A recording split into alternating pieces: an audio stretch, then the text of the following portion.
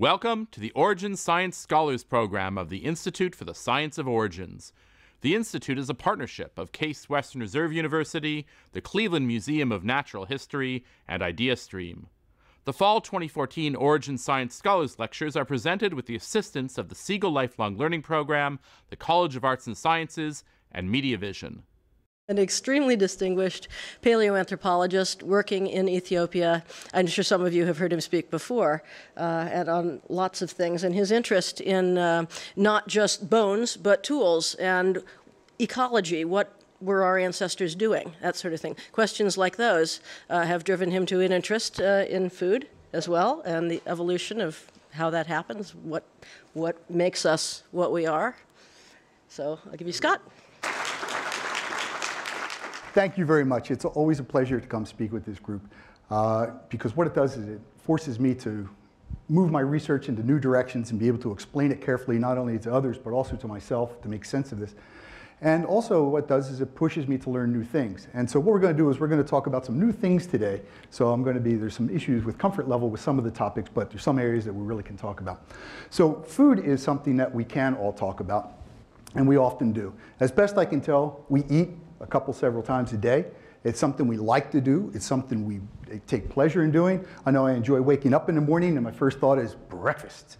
And so food is something that is really close to our heart and really is in an evolutionary sense. It's part of this fundamental selective triad of sex, food, and safety. And so if we can solve these problems of how we can eat, make babies, and not get eaten by other animals, what we can do is we can solve a lot of problems, and we can explain a lot about the behaviors and anatomy of humans, our ancestors, and also all of the animal world.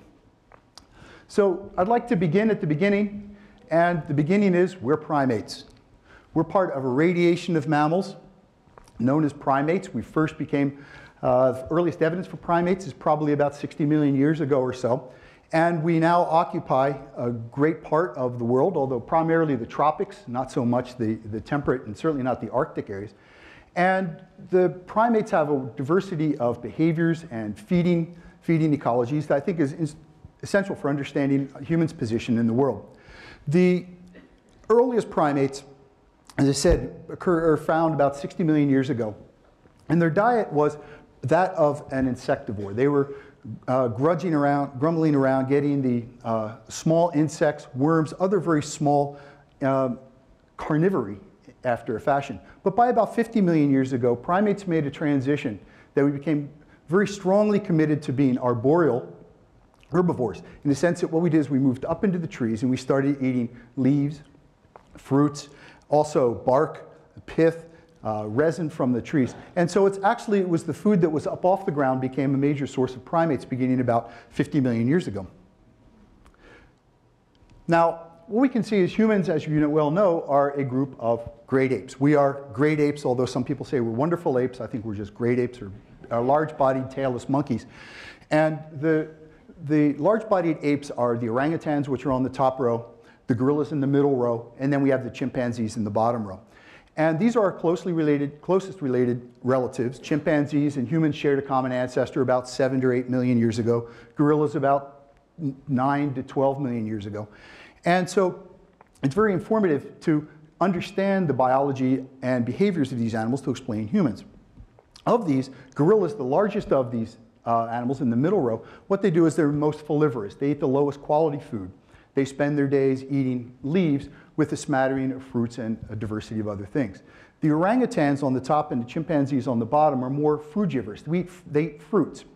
Now what's interesting is that the orangutans, which are very large-bodied, very highly arboreal animals, tend to fulfill a lot of their dietary needs with low-quality, unripe fruits.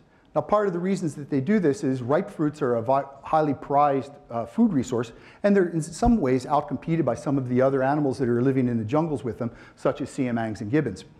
The bottom row, the chimpanzees, the bonobo on the right and the common chimpanzee on the left, are the most frugivorous, or fruit-eating, of all of the great apes. And in fact, what they do is their dietary preference is in ripe fruit. Now, there's another great ape that is well known to all of us, but humans are perhaps some of the most distinctive among the primates in terms of our dietary choices. What we do is we are the most carnivorous of all the primates. We have the greatest diversity of foods that we eat. We also do such things as prepare our food by breaking it up with knives and chopping it and grinding it. We also cook our food. And so humans have done a lot of crazy things, and so what we'd like to do is talk about them for the next 45 minutes or so. Now, in order to continue our discussion of looking at the primates, the idea is we need to know, what do primates do, and how do we know what primates do? And so we can do a couple of different things. And first off, we can look at the field studies of the primates. And this just simply means that we go out and we study what the animals do. We go to where they're living, we watch them eat, we watch which part of the landscapes they occupy, we collect their hair because we can do chemical analyses of the hair, we collect their feces because we can break these apart and figure out actually what they ate.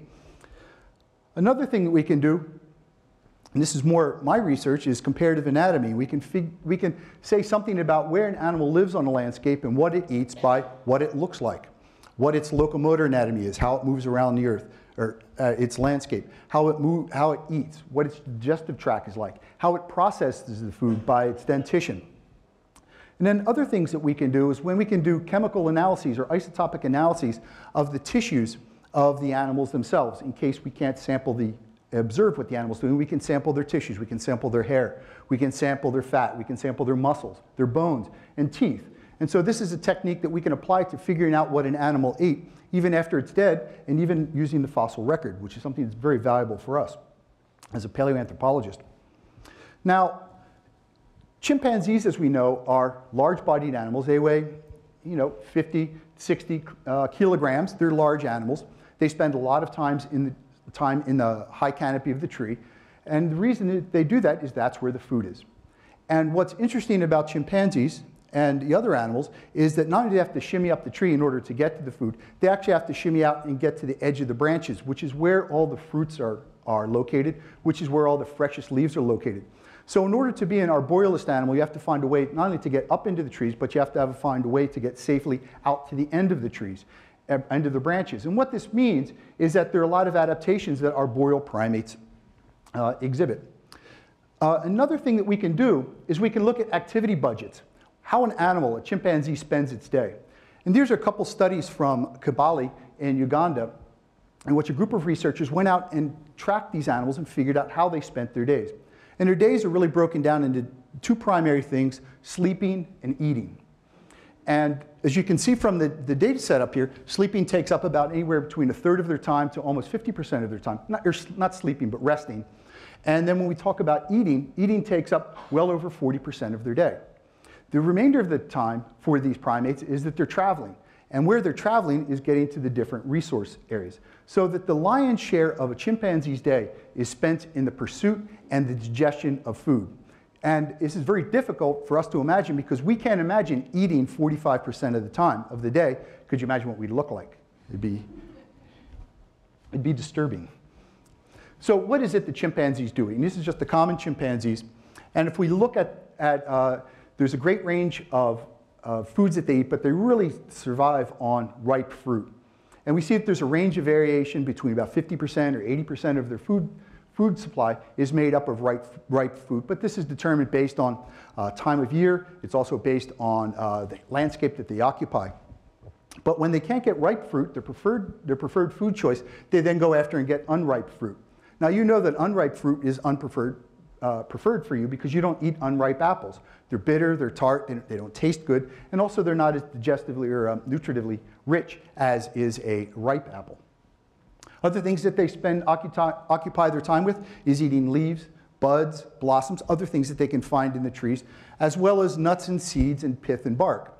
And the seeds and nuts are very important for the chimpanzees because this provides a rich source of fats that are very difficult to get in a diet simply of plants, leaves, and fruits. Now, there leaves the other category of chimpanzees, and we've all seen the documentaries of chimpanzees termiting, eating termites or eating driver ants, but that they also eat meat. Not very much, a couple percent of their annual diets is devoted to meat, but they do in fact eat meat. They'll actually hunt monkeys, and during some times of the year they'll go on hunting parties almost daily. But it's important to look at other types of chimpanzees. Now, the chimpanzees we just looked at were forest chimps, and we look at here the Fongoli savanna chimps. These are chimpanzees that live in a more open environment in Senegal. And what we find is that these chimpanzees is that they have a diversity of habitats, savanna, woodland, and riverine. But what they do is they prefer to get their food from the riverine resources. These are the tall trees by the river. So that means that they're eating fruit and the highest quality of the foods available on their landscape. Another thing that we can do is we can look at the diet or the dentition of animals to figure out what they eat.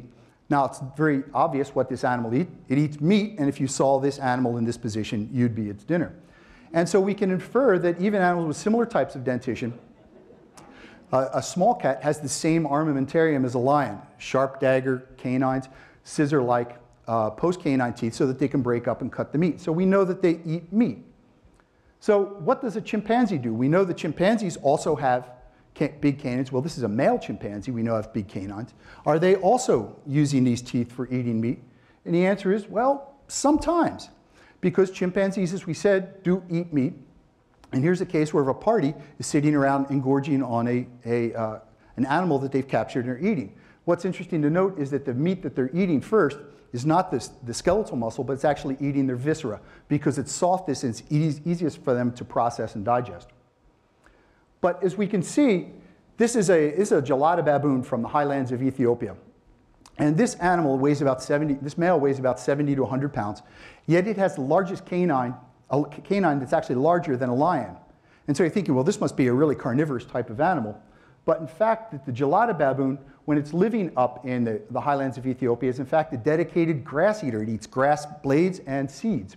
And so what we find is that this canine says nothing about dietary adaptations. It says more about how males are competing with other males so that they can compete for the only thing worth having, and that's reproductive access to females. So another thing that we can do is we can just, again, look at the anatomy. As we know that chimpanzees are boreally adapted animals. And the idea is you have to have the entire musculoskeletal system has to have adaptations to being climbing into trees because you can't get a chance to fall out of a tree a second time. You just lose. So as we saw in that previous slide, their adaptation is shoulder, elbow, hip. But the thing that we focus on a lot is the adaptations of the hands and feet. And these are clearly adaptations to arboreality, to suspensory climbing in the hand, and also gripping in the feet. And apes have a grasping great toe. When we compare this with humans, we can see that we are terrestrial, and so that limits the spectrum or the range of resources that we can examine. Another thing that we can look at is, well, whenever I go to the zoo, this is a gorilla from our Cleveland Zoo, and I'm always surprised how big its stomach looks. And it's not because the gorilla is fat, it's just because gorillas have very, very big stomachs. And that's informative because we can talk about how the anatomy and the diet of these individuals link together. So let's do a quick review of the digestive system. We have the oral cavity at top, our mouths. We use this for mechanically processing our food, and a little bit of digestive enzymes are interjected at this point. Then passes down through the esophagus into the stomach where we get mechanical digestion, although we also get some enzymatic and acidic breakdown of the food sources. But then it passes to the most important part of the GI tract, and this is the small intestine. And the reason this is important, whereas this is where the lion's share of digestion occurs, and it's also where we get a lot of the absorption of these nutrients back into our bodies. So this is how stuff's getting back into our system so that we can actually take advantage of it. And then we have the large bowel, which is where we're actually absorbing water, and it's really processing food to evacuate this, and it's also we're turning this into nutrients and vitamins. A comparison of some other GI tracts I think is also very useful, that the GI tract has different adaptations depending on your diet. In the upper left-hand corner, you can see that this is a frugivorous type of GI tract. It's got a very long, small bowel in pink, and it's got a cecum, which is useful for digesting long carbohydrates, and it's got a reasonably short, large bowel. In the upper right corner, then we see an animal that eats a lot of leaves or low-quality diet, and what they do is they've got a very short GI tract, or a short small bowel, and a much longer large bowel. So it really reflects what type of diet you have. And then if you're eating a lot of meat, or if you're faunivore, what you're doing is your entire GI tract is just shortened. And so if we can compare the GI tracts of of the apes and what we do is we see that humans and the other apes have stomachs that are all about the same size, same proportion to the overall GI tract. But when we get down into the small bowel, we see that humans have a very long small bowel and humans have a very short large intestine. And so again, what this does is this allows us to contrast the human gut system and use this as a datum so that we can then try to assess what the dietary adaptations in human and our ancestors are. Do they eat cadaver meat or meat left over? What extent do primates eat meat as far as its spoilage period? Okay. So the question is, so what type of, how much meat do primates eat in general? The answer is very, very little. Of the other primates that will eat meat, baboons will also on occasion eat meat, but it's very opportunistic as opposed to a planned hunt. If they stumble across an animal, they will eat it. But the thing we find is that when chimpanzees kill an animal, the first thing they'll do is eviscerate it and eat the internal organs, the viscera. We find that when chimpanzees begin eating the skeletal meat of these animals, they have a much more difficult time mechanically processing it. And they find that it takes many, many, many chew cycles in order to get this before the animal will swallow. And they'll find that some chimpanzees, what they will do is actually will modify their chewing behavior by adding leaves, that they'll just reach leaves, whether dry leaves or fresh leaves, in there. And for some reason, I don't understand the mechanism, it changes the consistency of the meat, so it allows it to be mechanically processed a little quicker. The thing you find is that an animal, when the meat becomes dried, if it's a day old or a couple of days old, what they will do is the meat becomes then very, very dry and very, very difficult for them to masticate. The other thing is that they can't take advantage of going after other resources like bone marrow or things because they're not using tools in order to break open the bones. A resource that other animals like hyenas, in fact, can do just by chewing on the bone. Have you had the opportunity to examine any of the animals that eat genetically modified foods to see if there are differences in their innards? The answer is no, I haven't.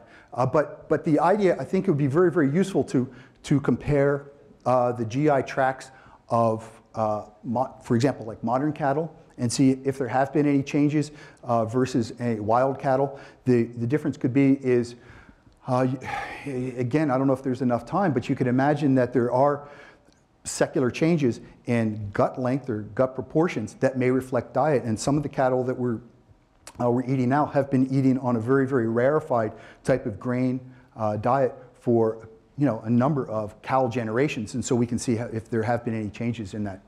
You could imagine you could do other animal, any type of domestic animal that eats a lot of food. I suppose we could do this with dogs, our own house dog, our own pets, to see what those changes are. What's the takeaway on the chimp that had large canines but ate grass?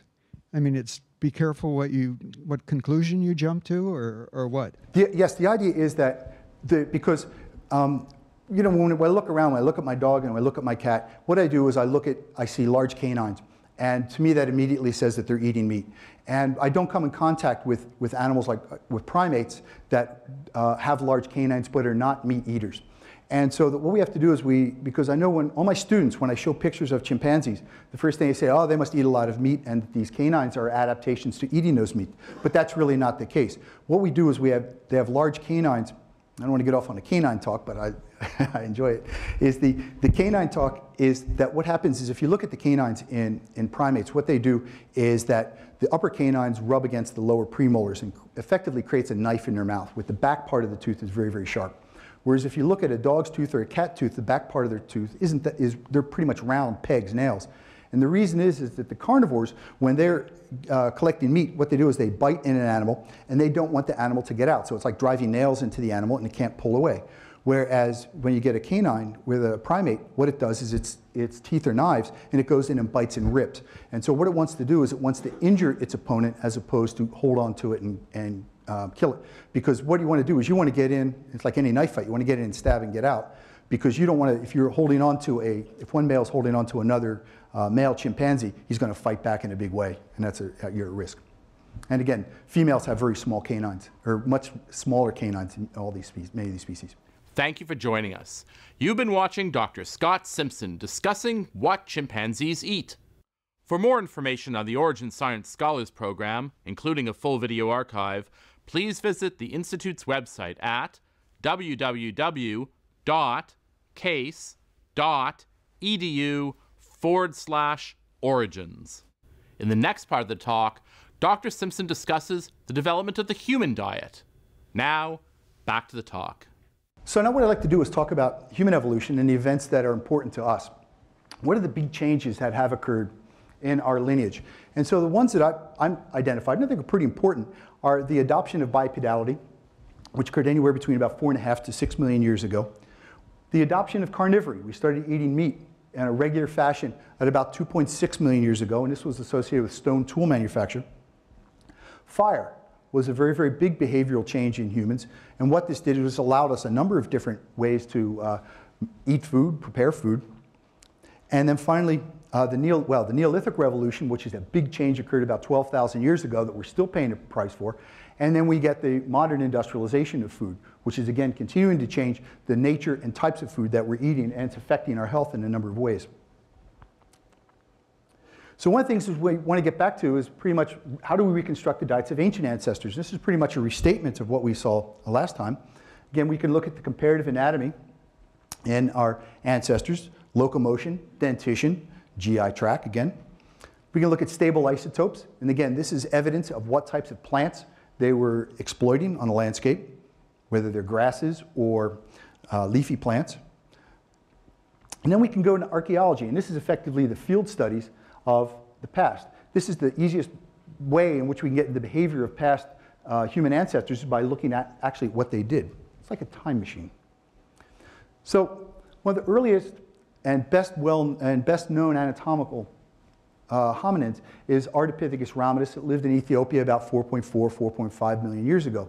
Ardipithecus is a very extraordinary species because what it does is its anatomy tells us something about how it exploited and the landscape.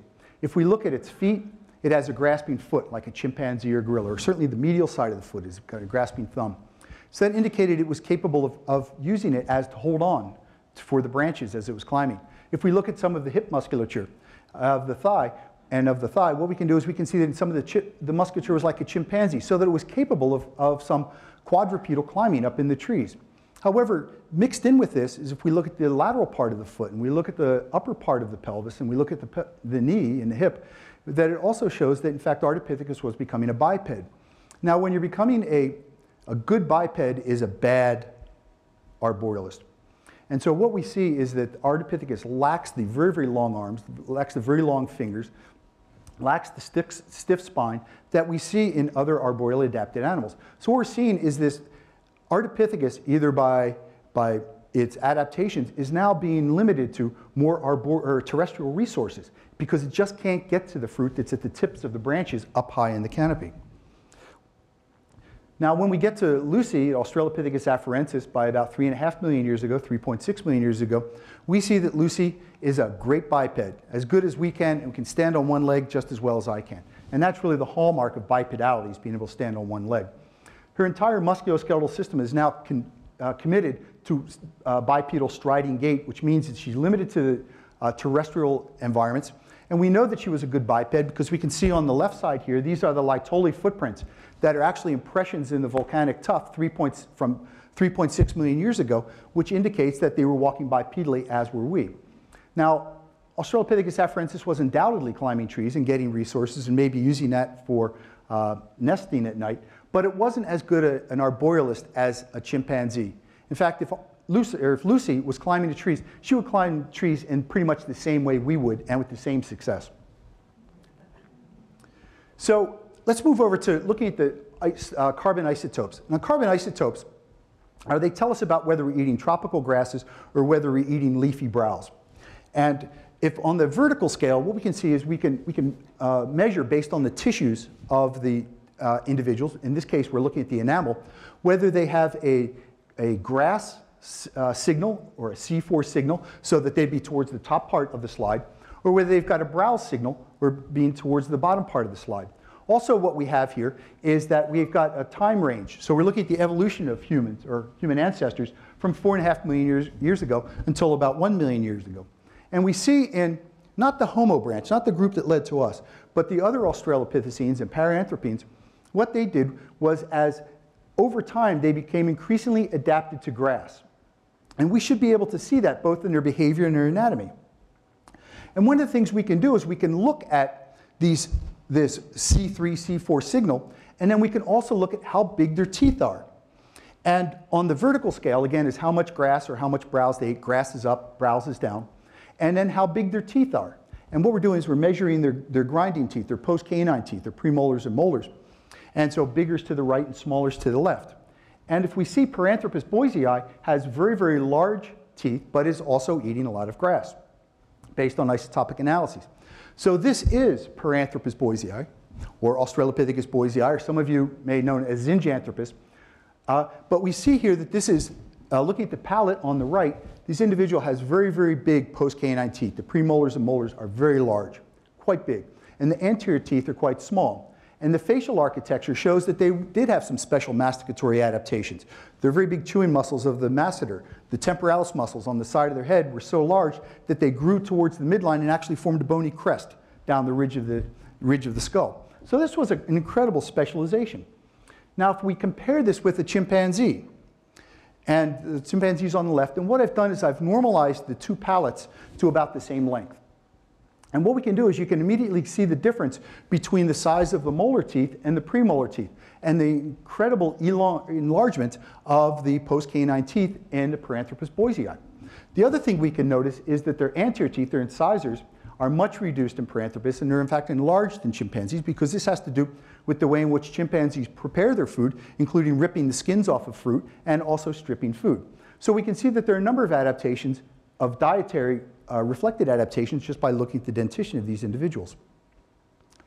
Another thing we can do is look at tool behavior. A number of animals use tools. There's the raven or the crows. They're using tools in order to pull out larvae, using small twigs to pull out larvae. They're in the rotting wood. Then we see the sea otter, which is using rocks in order to break open the shells. And then we see the cebus monkeys and the chimpanzees, which are using stone tools to break open rock or break open nuts. And the unifying theme is that all these animals are using tools in order to get food. So what they've done is they can't do this with their own anatomy, so that what they have to do is they have to develop new behaviors using new means in order to gain access to valuable resources. And the nuts and these larvae are very rich sources of fats that you don't normally get or easy to get in a vegetarian-only diet. So looking at the stone tools that we have here, this is an Olawan stone tool. These are the earliest stone tools made, come from Ethiopia. The bottom is a chopping tool. This is just a river cobble where a couple of flakes have been taken off around the periphery, so you get something of a sharp edge and a point, but it's still just a river cobble. And then on the top are the flakes that they've actually knocked off a core like this. And so the question we face is, now who's making these guys? Well, we really don't know, because we haven't found the skeleton with the stone tool in its hand. But the two candidates are the only two species that we know, well, are known from this time period that are suspected, are Australopithecus gari, which probably didn't, and Homo habilis. And so Homo habilis, if it is the stone tool maker, then it shows that stone tool manufacture is at the very origins of our genus Homo. So the question becomes, is what are they using these stone tools for?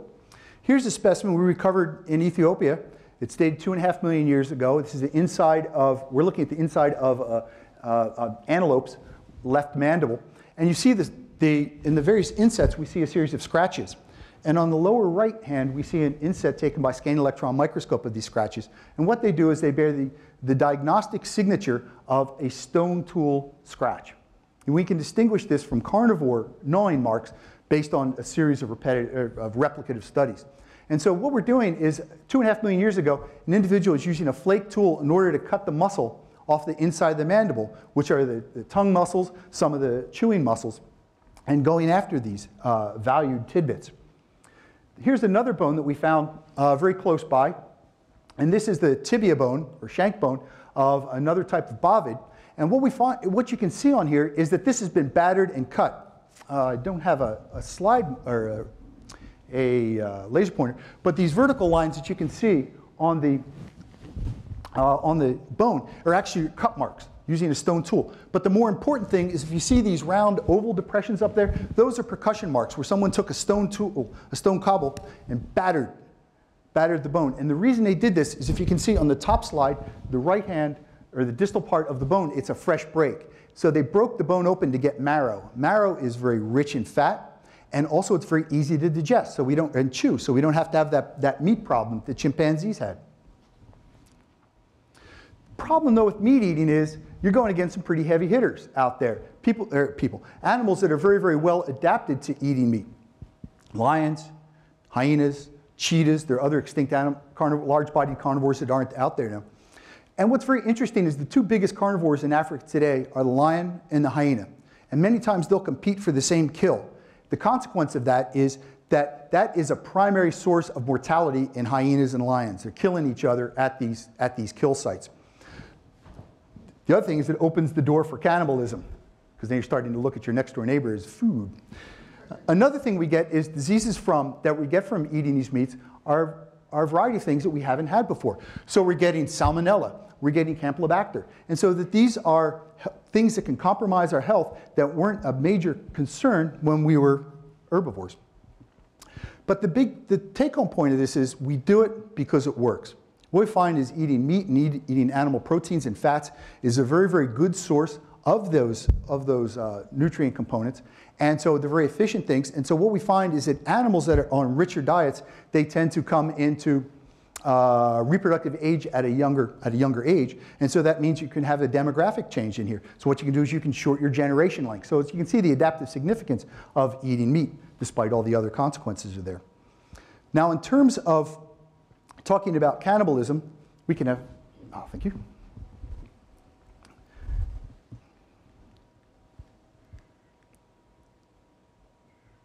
In cannibalism here is that Bodo is a human ancestor. It's about 600,000 years old. And it has the largest face of any human ancestor we've ever found. It's just a massive person. But if you look very carefully under the line, it used to be moving, there's some cut marks in there. So the idea was, here's Bodo. Actually, someone came along soon after he died and cut his flesh off. Now, we don't know whether this is ceremonial in a large sense, or whether it's behavioral, or whether they're actually using this as a meat-eating opportunity. So it's still inconsequential, uncertain whether this is a cannibalism. However, when we go and look at Neanderthals, and this is a cave in France called Moula Gersi, and it's about 100 to 120,000 years ago, the cave has a number of bones in there, animal bones and human bones. And what's very interesting is when you look at the frequency of cut marks on the deer bone and the human bones, or Neanderthal bones, and you also look at the way the bones are broken, what they're doing is these Neanderthals were processing the other Neanderthals and the deer in the same way. They're breaking them open for marrow. The cut marks are there to reduce, remove the flesh. So the issue becomes are Neanderthals actually cannibals? And in fact, that there are a number of Neanderthal sites in Europe that show evidence of this cannibalism. Now, whether it's ritual cannibalism or whether it's a cannibalism out of need, we don't know. But we will know once we get into the time machine. Last, then, we can talk about fire, too.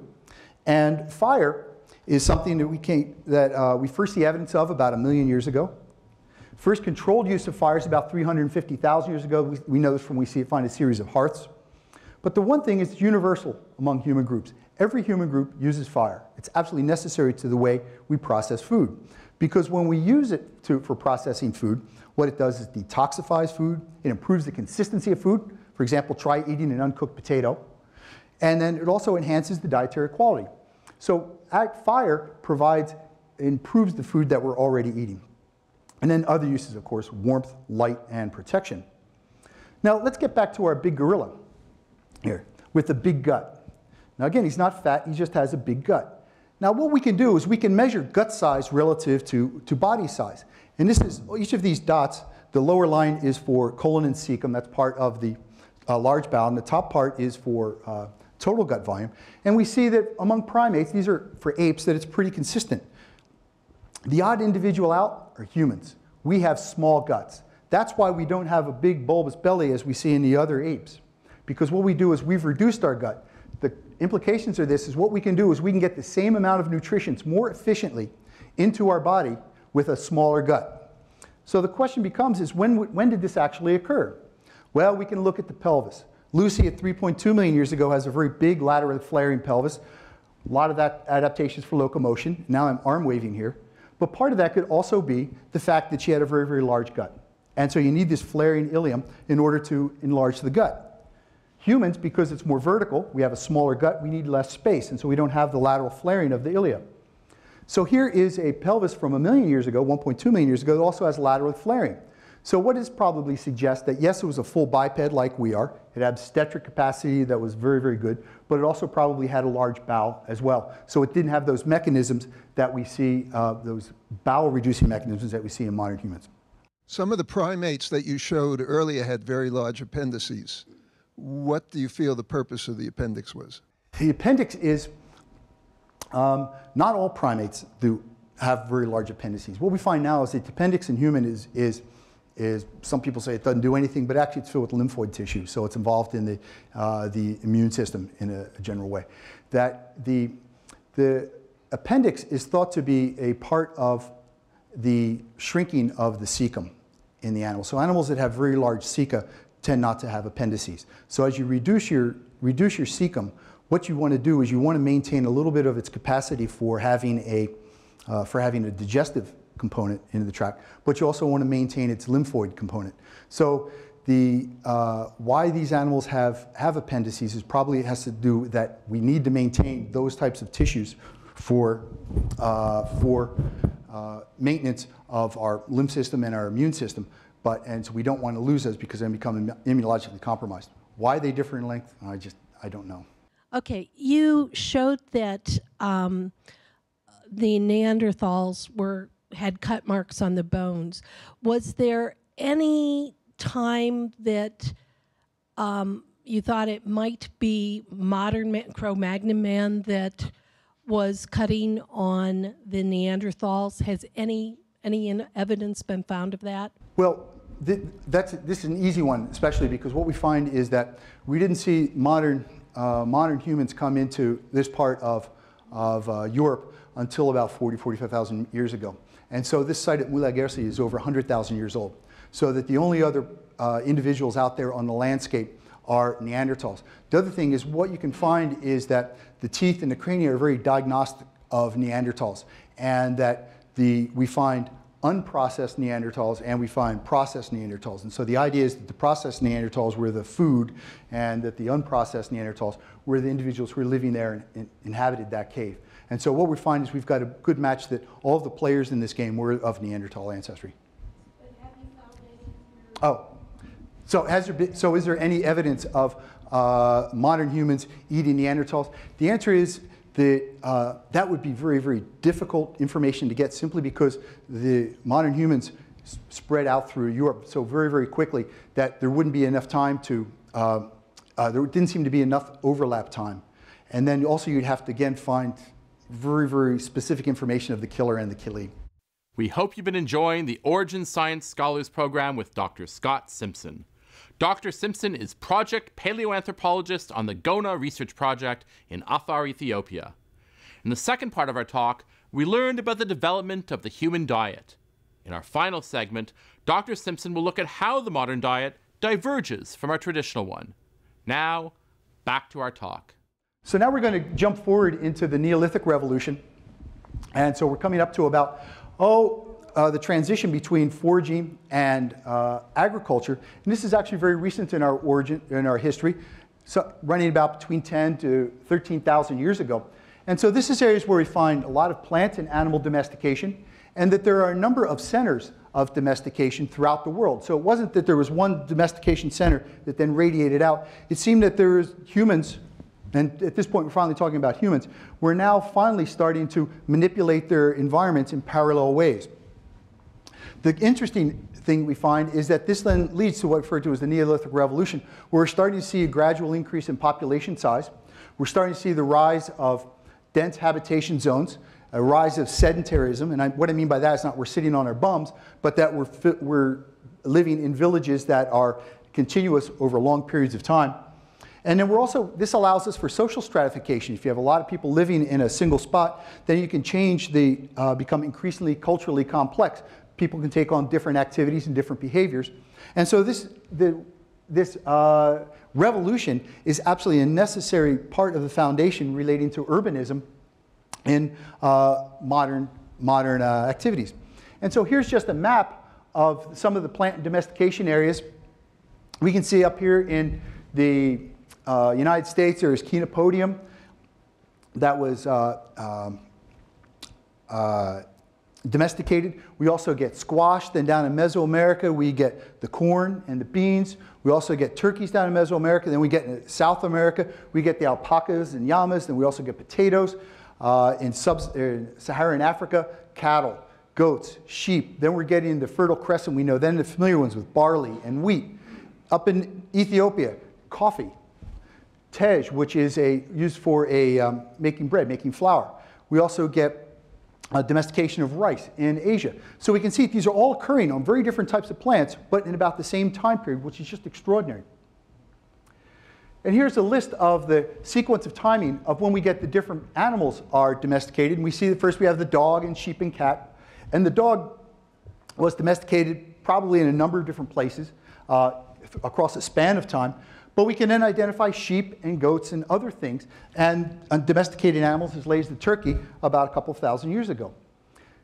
The main similarity between a lot of these animals is that they're food animals. We're either eating their meat, drinking their milk, eating their eggs. And then the animals that we aren't eating or exploiting in that way is what we're doing. We're perhaps using as draft animals in service of these agricultural activities.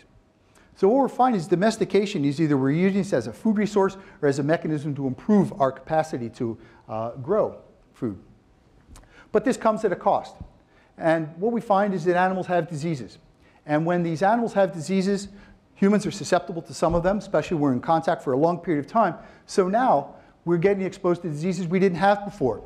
Tuberculosis, the swine flu, the avian flu, measles, trichinosis. So these are things that are a consequence of our meat eating, that it's occurring in a very formal and dense relationship with these domesticated animals. So everything wasn't hunky-dory with domestication. What I'd like to do is provide an example of the transition between hunter and gatherer and agriculture that I'm most familiar with in the coast of Georgia. And if you can look on the map here, these are the Barrier Islands, St. Catherine's, Blackbeard Island, St. Simon's, and such. And that there are Native Americans have been living on these islands for many thousands of years. And my colleague, Clark Larson at Ohio State, did his research on the skeletal biology of these individuals and came to some interesting observations. First off, it was before about 1150 AD, the Native Americans were primarily hunters and gatherers. They were eating deer. Because they were right there on the barrier coast, on the intercoastal waterway, they were eating a lot of shells and fish. But they also had some corn in the area. But then beginning about 1150, what we find is that agriculture really took off, and it became very concentrated agriculture. And what we do is we notice this because the village sizes are becoming larger. They're starting to become palisaded, meaning they've got walls. We're starting to find just more evidence of people on the landscape in coastal Georgia.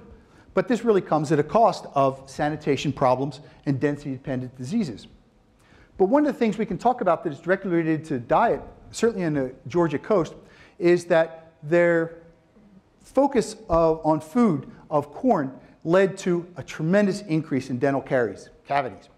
And if we look at the individuals in blue, these are the pre-agriculture, and we can see that the caries frequency is quite low. But then after agriculture took over and became the primary economic resource mechanism, what we find is that about 60% of the population then had carious lesions. And so this, as you well know, this compromises our health and can in fact kill us. And the reason that this happens is that corn is sugar. It's sugar rich. And we know this because we're eating a lot of high fructose corn syrup today. Other problems we find is that there's iron deficient anemia in here. And this leads to characteristic lesions on the skull. The iron deficient anemia, the reason we find this in corn dependent populations is that corn is deficient in iron. And it also, eating a corn diet inhibits the uptake of iron. So then we get chronic anemic conditions. Other issues that we face are periosteal reactions. These are infections of the bone. This isn't directly related to food, but what it is directly related to the high population densities that were allowed by having a stable food source in here. So that means as we came in contact with one another, lived in close confines, we became sicker. Then we can also look at our lifespans in these time periods. In the pre-agriculture period, we had a survivorship curve that looks something like this. And then when we compare this with the agricultural individuals, we find they had a shorter lifespan and they had higher mortality. Now, the higher mortality occurred mostly in the teens and 20s, so this is probably as a result of aggression as opposed to some type of disease, because this is normally when individuals are healthy. But again, it shows the pressures that increased food base has on producing high density populations and how this impacts our behavior. Okay. So what we'd like to do is look at the cause of death in 1900 in the United States. And so that there are a number, this is the top 10 from the records, and we can see in the areas that are highlighted in the arrows, these are diet-related diseases. These are diseases of lifestyle. And so what we're finding is the heart disease in here, stroke, nephropathies, this is problems with the kidneys, and also some forms of cancer are associated with diet. Now, if we compare this with the deaths from top 10 deaths in 2011, what we can see now, it's the lifestyle diseases, the heart disease, the cancer, the stroke, diabetes, nephropathies. These are a greater component of the mortality profile of modern Americans, and many of these are related to the types of foods we eat as well as our activity levels. So the question then becomes, is there a mismatch between our physiology and our diet? Is there something we have to do in order to change our diet? And because what we're finding is that our diet that we have uniquely, we're now at risk of these diseases that we don't find in non-Western populations. Again, cardiovascular disease, obesity, type 2 diabetes. These are very familiar to us, and some of us even have these health problems. Like obesity is not only a United States problem, it is a worldwide problem. What we can see is over the past 30 years or 40 years has been a tremendous increase in the amount of obesity, not only in the United States, but across the world. I find it remarkable that in 1973, 14% of Americans were characterized as obese or having a BMI of over 30. Now it's 1/3 of Americans. And this has to do with our lifestyle and the types of foods that we're eating. If we look at diabetes and the rate of diabetes in the past 40 years, or actually 50 years, is we can see that 1% of Americans had type 2 diabetes in late 50s, and now what we're doing, it's 6% of Americans have diabetes. And these are clearly lifestyle types of issues based on the types of food that we're eating, and again, on our activity levels.